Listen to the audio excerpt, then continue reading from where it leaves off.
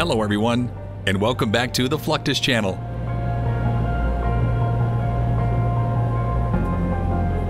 It wasn't long after the invention of the airplane that military strategists began to see the value of essentially dropping troops behind enemy lines. The United States established its first airborne or paratrooper unit, the 501st Parachute Infantry Battalion, in 1940.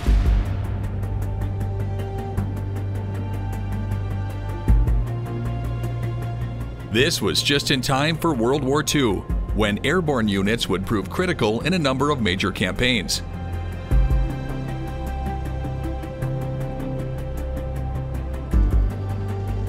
Because they can so easily infiltrate large areas, they can secure key objectives, disrupt enemy defenses, and even carry out secret missions on behalf of their forces.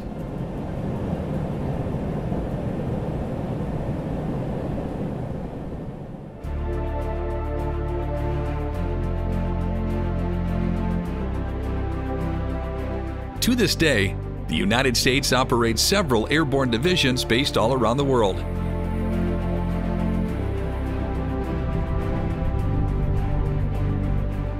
Perhaps one of the most famous military operations in history was Operation Overlord,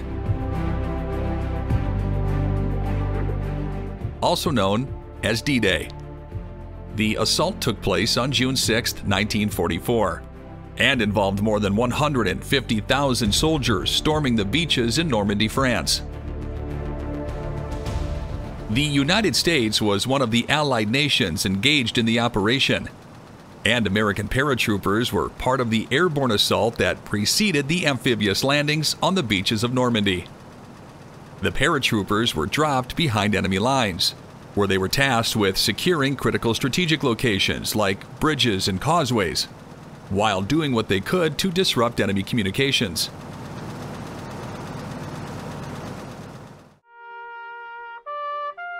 D-Day is considered one of the most important military attacks ever attempted, and the United States military, along with its World War II allies, has gone to great lengths to honor the legacy of the men who fought and died. In Picauville, France, there is a memorial commemorating the U.S. airmen assigned to the 9th Air Force and U.S. Army paratroopers assigned to the 82nd and 101st Airborne Division, who lost their lives during multiple plane crashes during the D-Day operation.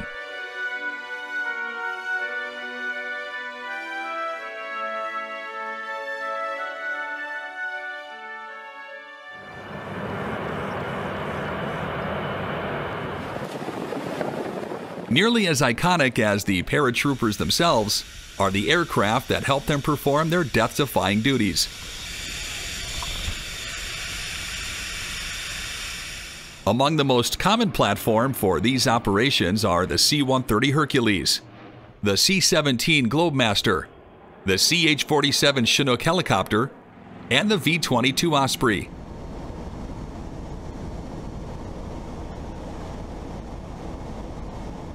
Of course, in some cases, paratroopers may have to make do with a wide range of other aircraft types.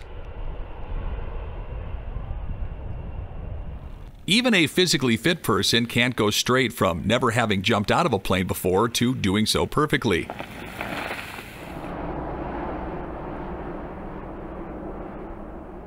That's why one of the first procedures that new recruits go through is proper landing and egress training.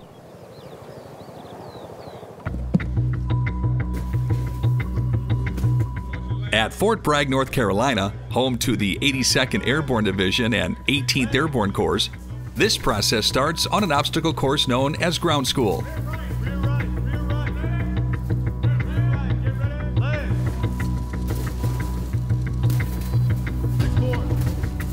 The new paratroopers learn about proper body positioning during the jump, emergency procedures, and the importance of safety measures.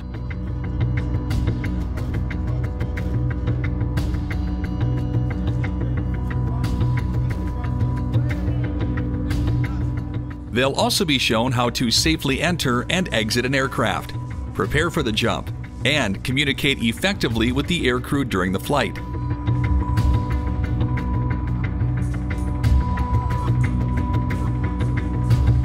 most important technique of all is the parachute landing fall, which helps absorb the impact and minimize the risk of injury upon landing.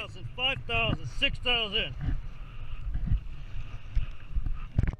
The ground school also includes comprehensive training on the theory, equipment, and procedures involved in parachute operations, including the different types of chutes and all the various components of a parachute system.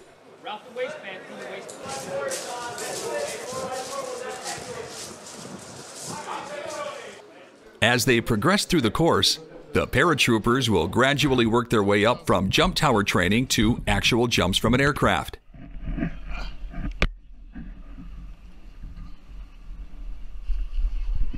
The first jumps are typically made from a lower altitude and with a static line system, which automatically deploys the parachute upon exiting the aircraft.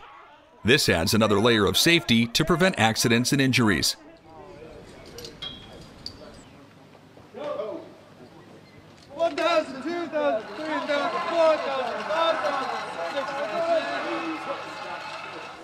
Training lasts for several weeks at least, but eventually the paratroopers will graduate and be deployed.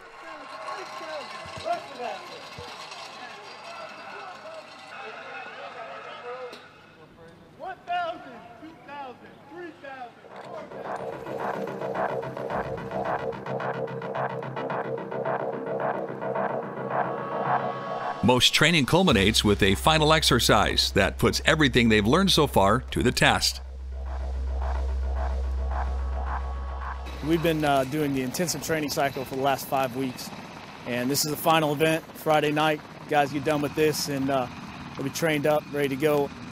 They've got to get through the aerosol. Everybody gets excited, gets amped up, and then, okay, that phase is done. Now we got to move. We get through the movement, react to contact.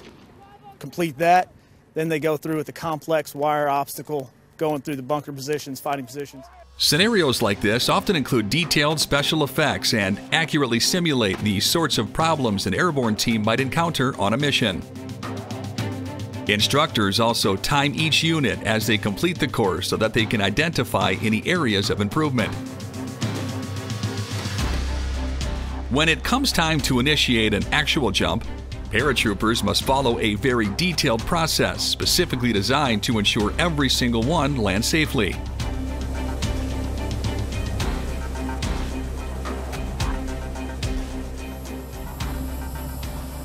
A large cargo aircraft like the C-17 can carry up to 102 paratroopers at once.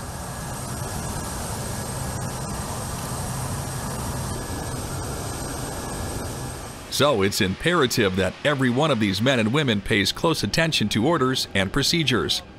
For the hand signals, it's going to be standard, so for anything like that, if we're on the ground, you're here 3 Before the jump, the paratroopers will receive briefings on the mission objectives, review safety procedures, and do a gear check.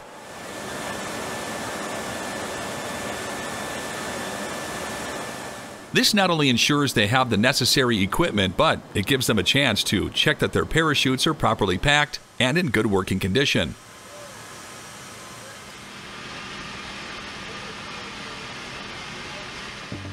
Depending on the type of aircraft, they may sit on benches along the sides or secure themselves to static lines in the cargo area.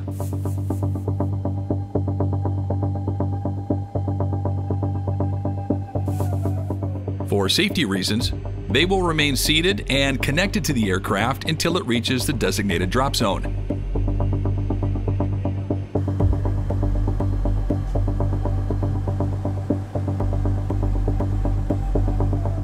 After final safety checks, the jump master will review the jump plan, including the exit sequence, formation in the air, and actions upon landing.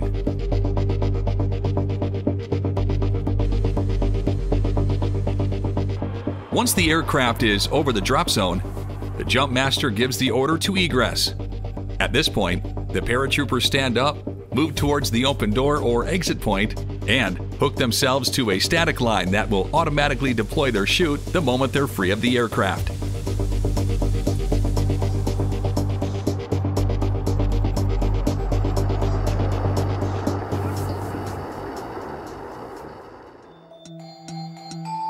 Even all the preparation in the world can't completely eliminate accidents. In fact, Army and Air Force medics train extensively in how to treat injuries sustained by paratroopers during a fall.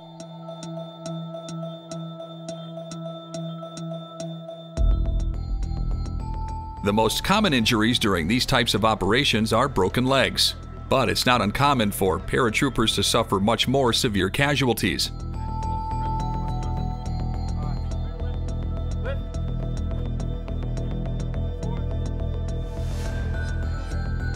In any case, a good outcome relies on the medics providing treatment as quickly as possible.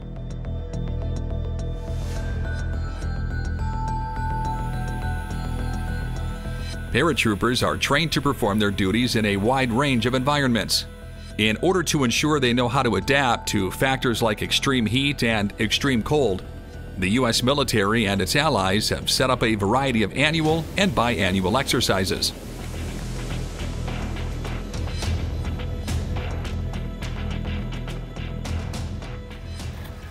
One example is Arctic Warrior, a military training exercise focusing on cold weather and Arctic warfare operations.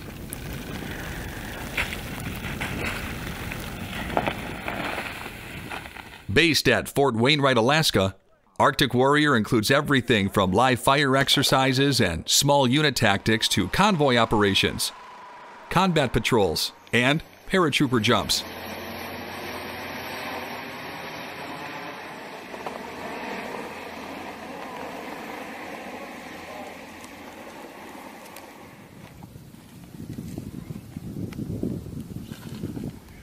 The cold can dramatically affect both equipment and the human body, so special precautions are taken to ensure each jump is a success.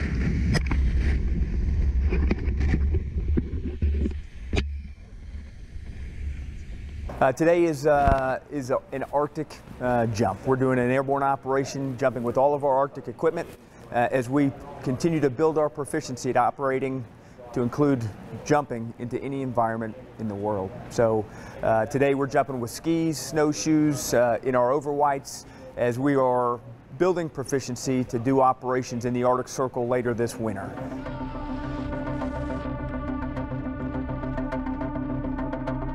As with any other jump, medics will be standing by to ensure that they can provide swift aid to any injured paratroopers.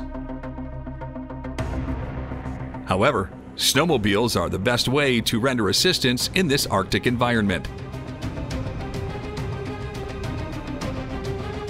During Exercise Swift Response in Lake Altevatn in Norway, soldiers and medics practice using these vehicles to recover paratroopers from the field and get them safely back to base.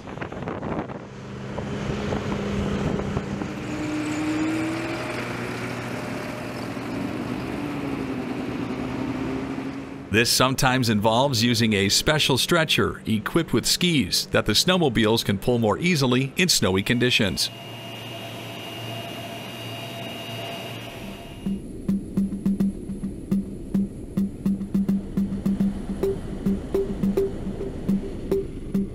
Despite the danger inherent in their jobs, many military paratroopers participate in public events.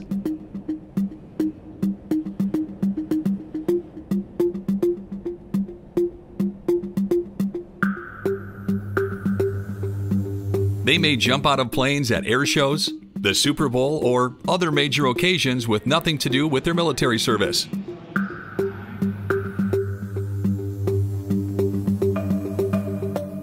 In these cases, the goal is to demonstrate their capabilities to the public.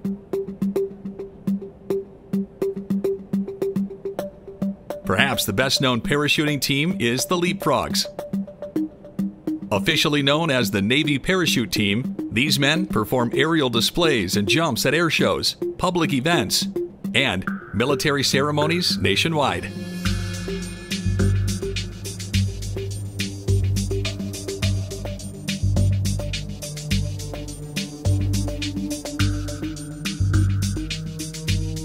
That's the end of this video. I hope you enjoyed it. Make sure to subscribe to this channel so you don't miss any of our new content. See you next time.